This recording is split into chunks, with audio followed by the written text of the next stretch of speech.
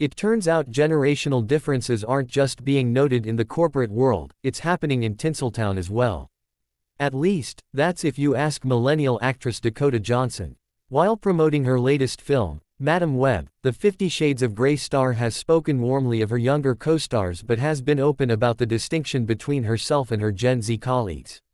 Also working on the Sony project is 26-year-old Sydney Sweeney, 25-year-old Celeste O'Connor, and 22-year-old Isabela Merced, often pictured walking red carpets together during the press tour for the superhero movie.